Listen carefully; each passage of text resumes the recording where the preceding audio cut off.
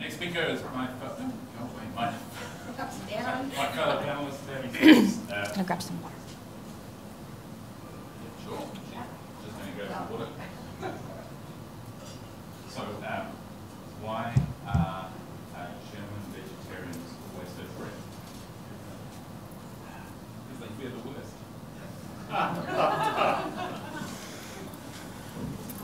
Enough water? It's good. Yeah, sorry about that, guys. For lots and lots of reasons. Tammy will be speaking on realising the promise of cultivated approach. Tammy's from the University of Canterbury. Kia ora, thank you, Peter. Kia ora, everyone.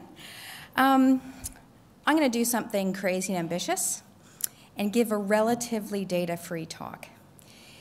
There's one slide of data that's come out of my research group and one slide of data that's come out of another research group, but hopefully it'll be abundantly clear why I've done that.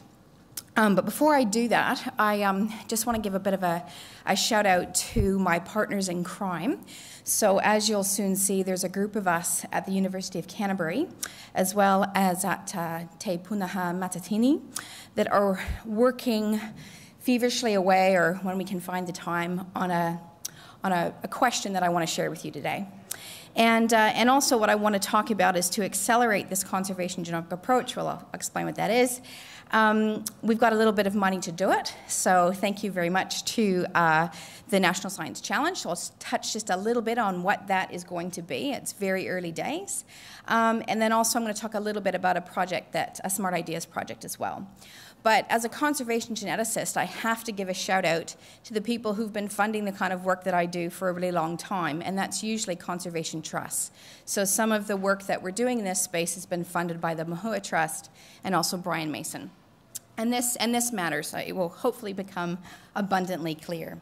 So let's start with a crazy ambitious definition: kindness in science. Now, colleagues of mine at Canterbury and again at Te Punaha Matatini have been thinking quite a bit about what kindness in science is. And this is a working definition, subject to change, and we embrace change in this space. And I'm just going to read it. So an approach where scientists value diversity and foster support, respect, well-being, and openness in an intergenerational framework, leading to long-lasting collaborations and retention of diverse researchers. So you can appreciate why I had to read it, because it's a long definition. But in our view, it's a thoughtful definition. No word is there because we like lots of words. Every word has been debated and discussed, sometimes changed, the order changes, new words get put in. So recently we added well-being, and that was following an interview that I did about well-being in postgraduate students. So this is our definition. This is our working definition of kindness in science. But we're not actually all that clever, and we're okay with that. We're not the first people to wonder what kindness in science is. And so folks have been talking about it for a good long time, and a real famous tweet is one of my favorites. So the best advice I got when I entered academia: we're all smart. Distinguish yourself by being kind. Now, and there's a lovely president's message in Being Kind by Emily Bernhardt that actually talks about this tweet in the context of freshwater ecology research.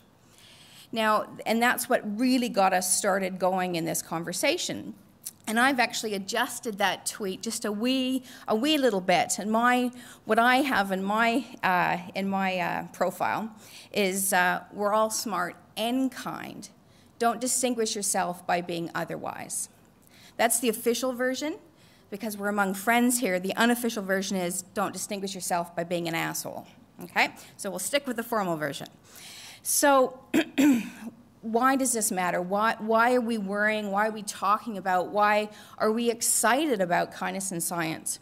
Well, that leads us to our crazy and ambitious question. Does embedding kindness in science lead to better outcomes? And it's a question. We haven't got a huge amount of empirical evidence to suggest that this is the case.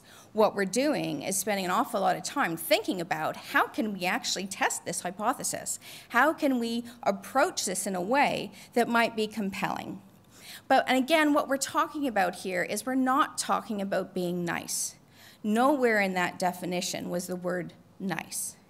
Being kind is fundamentally different. In my research group, we embed kindness in science. We talk about it actively, but we're critical, and we have very robust discussions, and we do all of the things that good, clever scientists should do. We just do it in a kind way.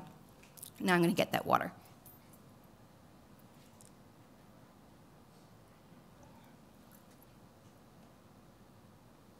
So why does this matter? Why am I talking about this now? And the question really then comes down to, well, if it does lead to better outcomes, should we be talking about it in a larger space? So if this is a message that resonates with you, by all means, get in touch, because we are talking about planning a workshop later in the year to actually flesh some of this out. But in the interim, I actually want to use an example, not just talk about kindness, but show how embedding kindness in my own research group in my view, is leading to better outcomes that I can talk about qualitatively.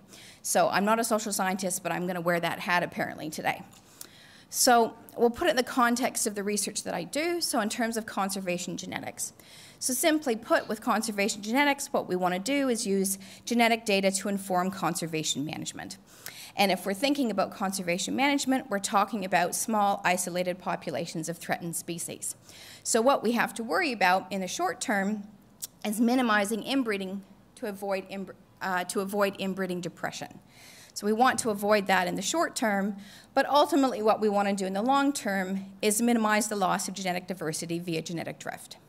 And the reason why we want to do that is because we want to maintain the evolutionary potential of those threatened species. So we want to make sure that they have the ability, or at least try to make sure they have the ability to adapt to future environmental change. We might think about genetic integrity as well, but I won't be talking about that today. So that's a sort of backstory to conservation genetics. We've been doing it for a few decades now, and we've been doing it with generally speaking, a handful of genetic markers. We've been relying on the idea that when we look at genetic diversity, for example, at a few or a handful of genetic markers, hopefully scattered throughout the genome, that this is a good proxy for the overall genome-wide variation in a particular species. And a lot of it has been because it's the best that we could do. But where the space that we're into now is moving into a conservation genomic space. But it is a space of promise. Lots of promise. So to date, there's been over 40 reviews talking about how awesome conservation genomics is going to be. At the end of 2016, there were only just a few more papers that were actually empirical studies that actually used a conservation genomic approach. So we've got lots and lots of promise, but as of yet, not a lot of evidence that we can actually inform conservation management using a genomic approach. And for here, what I'm going to talk about is we're using genomic data to inform that management. And what we're thinking about is things like genome-wide variation. Let's maximize genome-wide variation. This is what we want to do. We want to maintain that evolutionary adaptive potential so these small isolated populations can evolve over time. We might want to estimate relatedness, for example, among individuals, so we can make decisions about who to pair with who, because not that surprisingly, we tend to see higher reproductive success among individuals that are less related to one another. And we know that using genetic data or genetic markers to estimate relatedness is actually not all that effective in small, isolated populations. So we're moving into a space where we're using tens of thousands of SNPs to estimate these things. So, but really fundamentally, though, there's the holy grail, this adaptive variation. What is it? Where is it? What does it do? And a lot of that is because for these small isolated populations, we're worried about this inbreeding depression. We're worried about this manifestation of high genetic load, and we want to know how to get rid of it or what's actually underlying it. Well, we've got a pretty good idea that it's not just going to be a couple of genes of high effect. It's going to be lots of genes of low effect. And so how are we going to find them? How are we going to manage them? It's a really big, bold idea to try to go into that space. So how do you get there? How do you move from using a conservation genetic approach into a conservation genomic approach? And one review that came out a few years ago coined a term called the conservation genomics gap, and basically said there's this big thing, crevasse, that we need to get over to jump from conservation genetics to conservation genomics. And in that initial review, or that initial opinion piece, what they really attributed that gap to was money. We don't have enough money to jump from genetics to genomics, and we don't actually have the capability and capacity to do this. We need the resources, we need the bioinformatic tools to help us bridge that gap. Now, and actually, I will just shout out, so Helen Taylor and crew down at Otago have just come out with a really good paper talking about how you could bridge that gap based on that definition. So if we're thinking about the fact that we need more money, we need more training and resources, how can we achieve that? Now, within my group, we actually look at that gap a little bit differently. For us, we actually think it's a research implementation gap. So how do we partner or work with our conservation managers to affect change?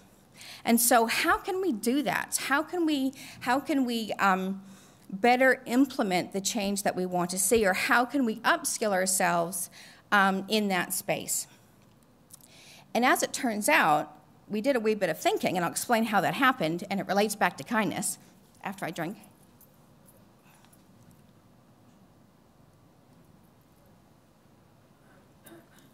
We realized that there's folks in our scientific community in New Zealand that have been doing genomics for a really long time.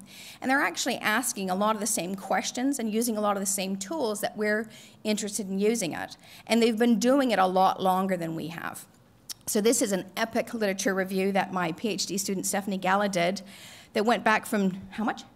Oh, Jesus. Okay, see, a lecturer. If anyone was here yesterday, I'm used to 50. Sorry, pardon me, that was not okay.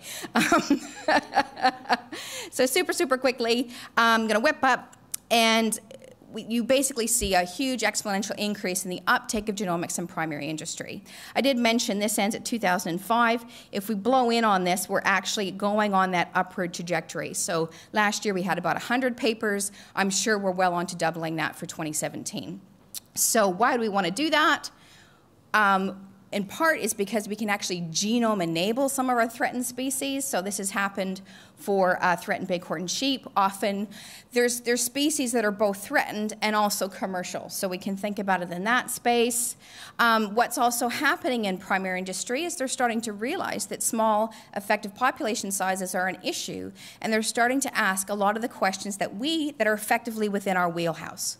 So basically what we came up with was that actually it's not that we can get all of this expertise from our colleagues in primary industry, it's that there are mutually beneficial advances in both communities, and that we can inform how best some strategies about how to deal with low effective population size, and they can help us through some of the things that we want to do. And so the way that we can do that is we can publish a paper, and this is my awesome PhD student who I have to give a huge shout out to.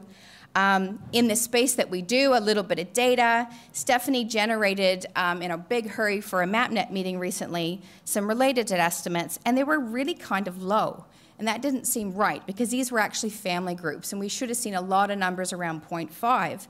And we were contemplating it and thinking about what that was 2 days before the conference, and lo and behold, there was actually a study or a talk on eucalypts during that same conference, where what Jaroslav actually talked about was that when you've got a lot of missing data, so when you're using a program that doesn't deal with missing data very well, your related estimates are actually artificially low. But when you use a program that actually incorporates missing data, they come up a lot higher.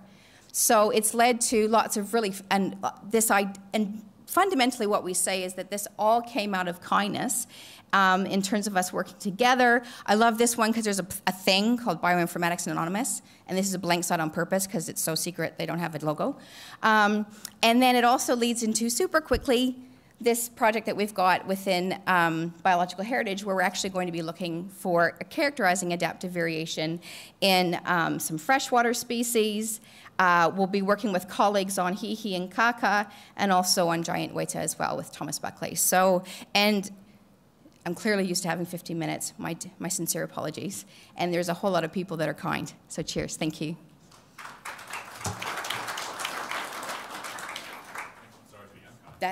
No, it's necessary.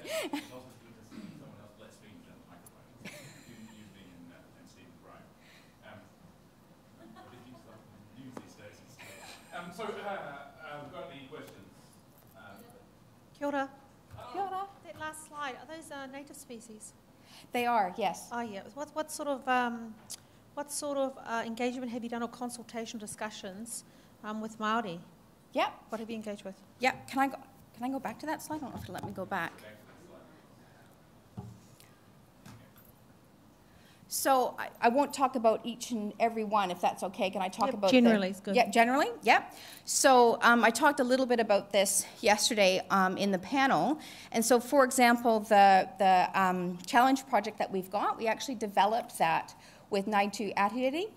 And the way that was developed was that I had a working relationship with the Runanga, and Thomas Buckley approached me and said, hey, we're looking to do a project within the challenge, in the genomic space, in the adaptive variation space. What do you think we can do with this? And I said, well, I'll go talk to the Runanga. And so we actually co-developed the project using Canterbury mudfish, which is a tauna species. It's one of our most threatened freshwater fish species, and KY, or Waikora, KKY. There's a number of different dialects, obviously. And those are because those are two species, actually, that the Runanga actually identified as being of interest to them. And so, for me, that's the consultation. Well, it's not a consultation, it's a co-development that I'm most proud of. But others will have varying levels of consultation. So I can understand that for a species that's